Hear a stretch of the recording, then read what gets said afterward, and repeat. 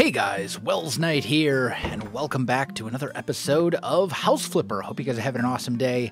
I'm having a fantastic day. I think today I want to do this house right here, the Cozy Haven.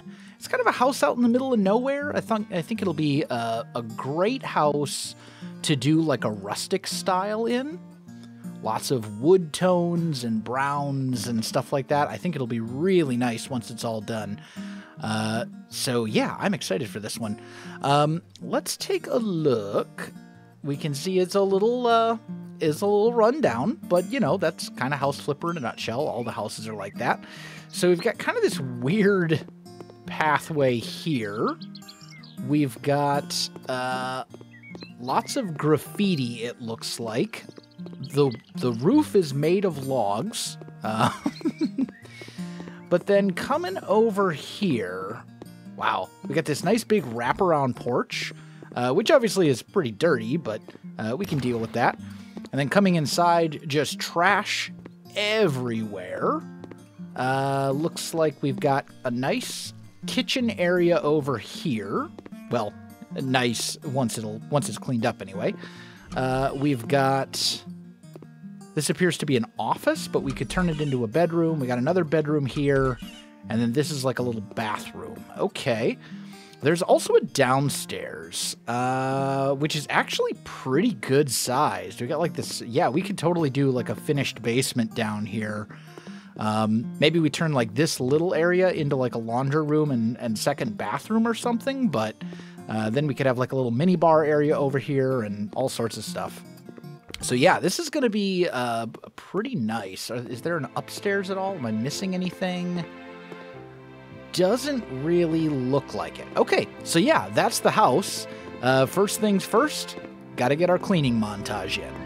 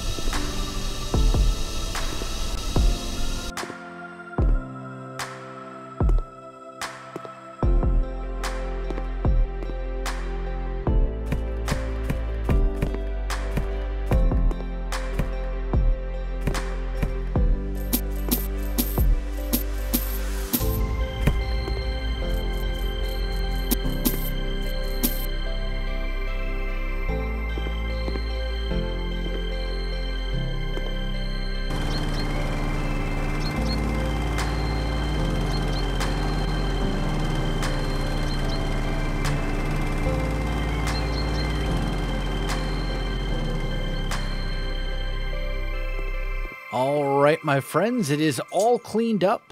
Everything's good to go. I did replace all of the windows, which didn't actually get shown in the time-lapse because I had to sell them and buy them, and it took me a while to figure out the window design and stuff I wanted to go with, so I cut that part out.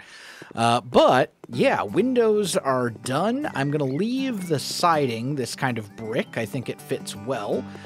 But yeah, then coming inside, I've got all of the windows replaced. I've got all the trash out, etc., etc., downstairs, upstairs, all looking good to go. So next thing to do, I'm going to leave the exterior walls this brick, but the interior walls I'm not. I'm going to change the interior walls. I don't know what to yet, but I'll change them to something. Might leave some of them brick, maybe. Maybe I'll leave like this one little wall chunk here as brick or something. I don't know. I'm going to have to play around with it. But yeah, next step is going to be floor and ceiling and wall textures to get everything colored and ready to go the way we want. And then we can start moving in furniture. So let me get to work. Well, my friends, the interior is all good to go as far as our wall and floor patterns. So let's start outside. Went with this kind of weathered but stained wood for the deck out here, which I think works really well as an outdoor thing. We'll probably end up putting some railings on this little deck here, maybe. I don't know. We'll see. But I might do that, I might not. Going inside, though, went with this nice dark hardwood floor in the main room, and then also into the 2 bedrooms. These both have hardwood floors as well, although I might change that to carpet. We'll see. For now, I just left it as hardwood floor. In here, this is our bathroom, and we went with this kind of herringbone tile, and then this light, very sort of off-white beige colored brick in the bathroom, which I think looks really nice.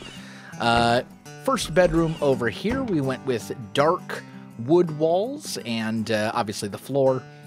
And then in this room, we went with a herringbone pattern wall. So I think that works out as well. So those are our 2 bedrooms. The kitchen, I just kept white, but that's because I want to have a backsplash in here.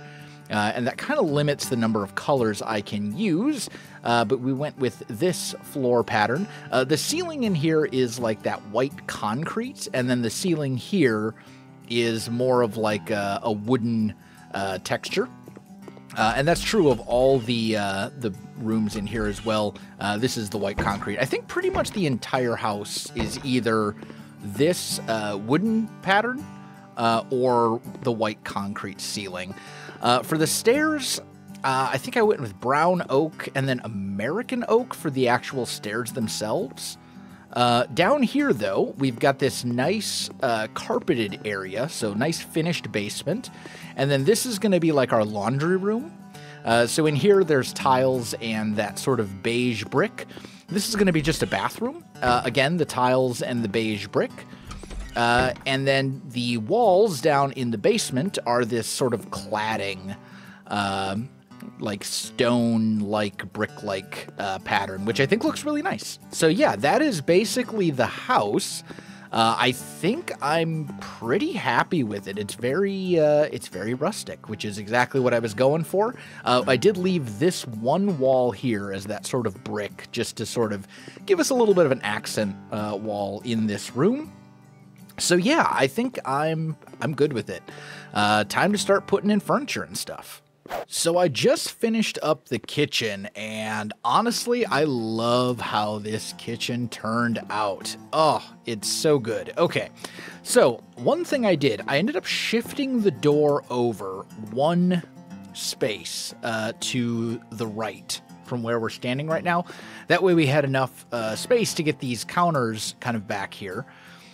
Went with Novella kitchen cabinets and counters, which is from the Farm DLC.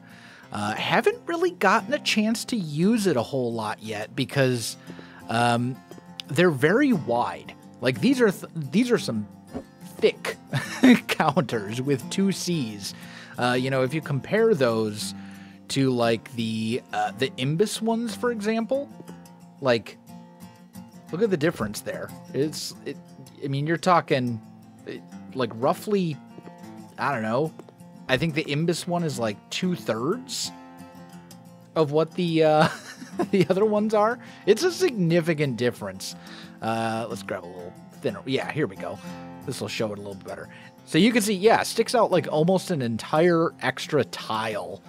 Maybe even a little bit more than that. So because of that, I haven't really had a chance to use this Novella one all that much. Plus, you got to get the wraparound, the matching cabinets and stuff are also all pretty big. But in this kitchen, I think it works out awesome. So we've got this nice sort of standing cabinet here with some drawers and things. We've got this nice counter that sort of wraps around, sink, flows into an oven, into a counter, and then into a fridge that's built into the cabinetry. So that all I think works good. Then I had all this extra space here in the middle. I was like, you know what? I'll put a nice big kitchen island coming out from the wall here. So there's tons of counter space, which I think is great. Went with a sort of stone brick style backsplash here, which I think fits the theme of this sort of rustic house super well. And then just decorated everything with a whole bunch of kitchen accessories, you know, coffee machine, microwave, various cooking utensils, things like that. All in all, I think this room turned out great. I love this kitchen. So yeah, super, super happy with this. So what do you think of the living room and dining room? I like how this turned out. I think it's pretty good. So lots of large area rugs in here to fill up the floor space because we wanted to, I mean, you don't want to put bookshelves and stuff in like the middle of the room. You want to put them up against walls. And since this is such a large room, it kind of limits, you know, some of the things that you want to do in here. But here's what we ended up doing. So I put a fireplace here up against the wall because I think any sort of rustic home like this needs a fireplace. Decided to put the TV on top of the fireplace and then sort of a wraparound couch over here. With a coffee table. In this corner, I threw down a large dog bed. And then over here, this is kind of our dining room space because I didn't have room in the kitchen for the dining room, so I wanted to put it over here. I think this looks pretty good. We've got 6 chairs. That's plenty. And then over here, we've got a couple of sideboards. Over here, we got a little rocking chair and like just a little side table for reading or whatever. And then it's just a lot of like plants and other decorations that sort of fit that rustic theme. This wall went with sort of these like living walls here that are only about half high. And then up above, I threw down just, what are these called? Just like coverings or something like that. They're a decoration on the hanging decorations. Just wall panels. Yeah, I just put some wall panels here just to sort of do something with that space. And I think it's great, honestly. I really like how this room turned out. It's nice and cozy. It's very open. Yeah, I think it's good. So next thing on the list, upstairs bathroom. So here's what we've got. I think it works out pretty well. I'm just going to kind of open that door so you guys can see what's going on in here. So we've got a wooden tub, or a tub with wooden decoration, I guess, whatever you'd call this, panels, here in the corner, because I've decided that this house owns a dog, and if you have a dog, you kind of need a tub, at least if it's a bigger dog. In the corner over here, we've got this shower. I think this is just a super good, I mean, you can put this shower with basically anything, and it always looks good. So I like this a lot. We went with, I believe these are Legrano sinks and mirrors over here. So this is kind of our little sink area. I like these because they're real thin. Like, they're not super deep. So you can kind of fit them and still have plenty of space. They don't stick out too far. We got our toilet over here, and then just some hanging shelves, plants, decorations, things of that nature, bathroom floor mats, etc. So there's the upstairs bathroom, and I think it's really nice. So the first upstairs bedroom is finished, and I think it's pretty okay. I like it. So all of the furniture in here, at least for the most part, is cedar, I believe. So we've got this nice big wooden double bed here with some bedside tables, a mirror above it. We've got our dresser over here, big wardrobe in the corner with a vertical radiator here to sort of help fill up this wall space. Because the thing is, like, you don't want the door to open up and clip into whatever's right here. So a vertical radiator, I think, is just a great choice because it's nice and thin. So when you open up the door, it's not going to smack into the radiator. And then we've just got like a rocking chair. We've got some plants and things like that around. A couple of paintings on the walls, etc., etc. I think it's good. I think it works out pretty well. It's a very nice little cozy bedroom. And for the other bedroom, I wanted to do a little bit of a different layout. So we've got our bed going up against this wall and sort of sticking out facing the window. We've got, again, a couple of bedside cabinets or bedside tables with some lamps on them. We've got our dresser over here with a mirror above it, sort of like a makeshift vanity. And I think it works. And then we've got our big wardrobe here in the corner. Now, because this bed is positioned where it is, and because it's so big, there's not really a whole lot else we can do. And I think this room might actually be a little smaller than the other one. It's hard to tell. I think they're about the same size, but either way, I think this works. I'm happy with this layout. And it's, again, a nice sort of rustic, cozy little bedroom. So now heading downstairs, I've made a couple, I decided I wanted to split this into 2 rooms. I added a wall and this door here. This whole thing was one big room. And I was like, you know what? If we're doing a finished basement, this would actually be a pretty good place for just another bedroom. So I'm probably going to change the walls and stuff here, but I'll get to that in a minute. We've modified that layout just slightly. And then I went ahead and did the downstairs bathroom. So especially if we're going to have a 3rd bedroom in here, I think it's important to have a downstairs bathroom, although it's not quite as nice as the other one. So we just have a shower, no bathtub in this one. But then we got a nice big sink, lots of extra counter space and cabinets and stuff over here, toilet kind of in the corner, mirrors, etc. This doesn't feel as rustic as the one upstairs, but you know what? I think that's okay. I think I'm perfectly fine with that. I still like how this bathroom turned out, and I think it will get the job done. Okay, so this is our basement, and I went with kind of like a little man cave lounge living room style in here. So in this first sort of landing room, we've got just a couch, a pool table, some bookshelves and things like that, TV up on the wall. We got a little mini fridge here in the corner, etc. And then coming into this room, we've got a big TV on the wall with a couch here, and then like a little mini bar, a fridge that would go along with it, some more shelving, decorations, all that sorts of thing. So yeah, this is where you'd come down and just kind of hang out and maybe play some pool, maybe watch the football game, you know, whatever. Yeah, I think that's great. And then I went ahead and did the laundry room in here as well, and kept it pretty simple. Washer and dryer, nice sort of, this is actually a desk, but a sort of corner table here. Some wooden shelves up on the wall here, and then some metal shelves. I finally got a chance to use these metal shelves. I've pulled these out so many times, and I'm like, wow, that's way too big. But I actually got a chance to use them here. We got some various laundry accessories hanging on the wall here, and then just a laundry hamper and a trash can. So yeah, there's our laundry room and our lounge / man cave.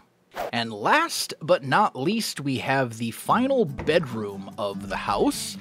Went with a wood panel wall in here, which I actually think turned out really well. I really like this wall texture. I think I might use this more frequently for this sort of rustic style. But yeah, we've got our bed over here with the bedside tables, the lamps, etc. Some wooden shelves on the wall here. I think all the wood tones in here are cedar, at least for the most part. We got just a potted plant here, a painting on the wall, dresser with a mirror, some shelves, some more paintings, big wardrobe over here in the corner, and then just a little armchair for kind of hanging out with a big rug to sort of tie everything together. So yeah, there we go. That is the final, you know what? One more thing. I do want to add one more thing here. Let's go a radiator, like right here. Heating radiator. There we go. And let's put it like right about Yeah, probably like right about here. That should be good. If you can hear the squeaking in the background, it's the dog. She's decided she's going after her squeaker. Hey, Remy. I'm trying to record you, goof. Yeah, just hang out for a minute. So yeah, that's the house. We've got the whole place all good to go. I think that's it. So now, one quick final little look. We've got our nice kitchen here. We've got our main living room and dining room. We've got our upstairs bathroom, which I think turned out super nice. We've got bedroom number 1 and bedroom number 2, and then the downstairs we just looked at. So let's go ahead and put this thing up for sale. See what we can get for it. Looks like we spent a grand total of roughly $320,000. Ooh, we're gonna make a nice, tidy profit on this, actually. Wow, $110,000. Not bad. Let's see if we can bump that up by maybe like another. Maybe we can even get $130,000. Let's just give it a go. Look at that. Not too shabby.